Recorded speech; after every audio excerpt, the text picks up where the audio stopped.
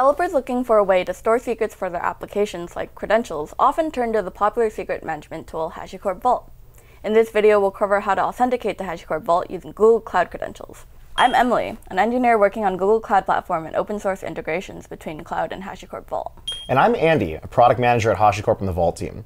Vault is a secrets management tool that enables organizations to essentially secure, store, and access control secrets across distributed infrastructure and applications. In the last video, we deployed our 80s video game application, Hyperspace, on Google Cloud Platform using Terraform. Today, we'll be changing gears a bit and talking about security. Let's say we launched Hyperspace a year ago to great success, and now we're looking to monetize our game by letting players buy extra lives. In order to do that, we need to accept payments. However, the API key to our payment gateway is very sensitive. If we were to lose it, someone malicious could possibly steal our money. This payments API key is what many developers refer to as a secret. We hear this use case a lot from customers. How should I securely store secrets that my applications need at build or runtime? Developers working in public cloud or multi-cloud environments need a way to store credentials, configuration files, and many other secrets for both their applications and themselves. Andy's going to show us how to solve this on GCP using Vault, an open source tool by HashiCorp. Yes, I am. HashiCorp Vault manages storing, encrypting, and managing access to secrets. It has multiple authentication backends, which provide different options for using your own identities to identify users in Vault. Vault also has many secret backends for managing different kinds of secrets, like the payments API key. Can you explain what authentication backend is, Andy? Great question. So Vault behaves conceptually similar to a website with multiple authentication methods. Just like you can log in with Google on a website, administrators can configure Vault to allow users or machines to log in and access other secrets in Vault. Vault is also pluggable, so you can use a built-in backend or write your own authentication method if you need to. That's right. The LDAP or GitHub Auth backends are great options for developers since they allow users to log in with LDAP or a GitHub API key. In our case, our video game is running on GCE instances, so the GCP Auth backend is a great choice. That does sound perfect. How does it work? Well, using this backend, developers or applications can authenticate to Vault using two types of GCP credentials. The IAM option lets you use your IAM service account, and the Google Compute Engine or GCE metadata option allows your GCE instances to use signed VM metadata tokens to authenticate. So the video game GCE service can either use their GCE metadata or their associated IAM service account to authenticate to Vault? Yeah, I think the GCE method is especially cool.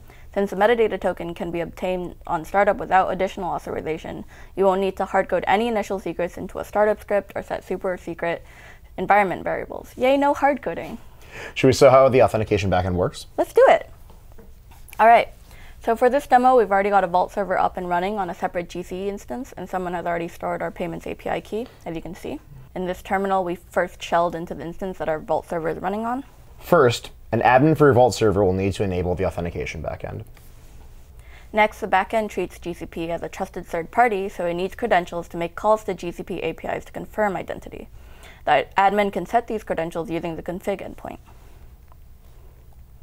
Next, the admin needs to add roles. Vault has the concept of policies, which determine what secrets a user can access. Roles bind these predefined policies to generated auth tokens to restrict what secrets can be accessed by a user. On our server, we've already added the payments policy that allows access to our API key. So let's add a GCE role. We mentioned that the backend allows either GCE instances or IAM service accounts to authenticate. Is that what the GCE type argument means? That's correct. It means the backend will expect GCE metadata when authenticating under this role. We've also added a project ID and bound zone to only authorize any GCE instances in this project and zone. You can also use things like instance groups, labels, or associated service accounts to limit what instances can log in under this role.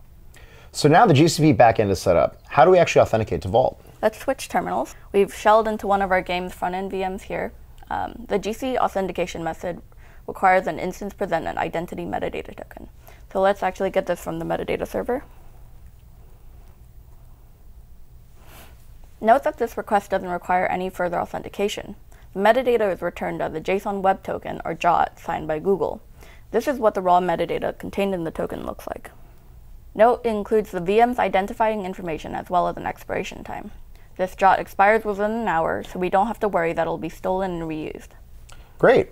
Now that you have this metadata JWT, you can just pass it to Vault and request an authentication token under the role that we created earlier. Let's do that. Vault will confirm via VM's identity and return an auth token and lease information showing how long this token is valid. Now that we have this token, we can use it to get our payments API key from Vault.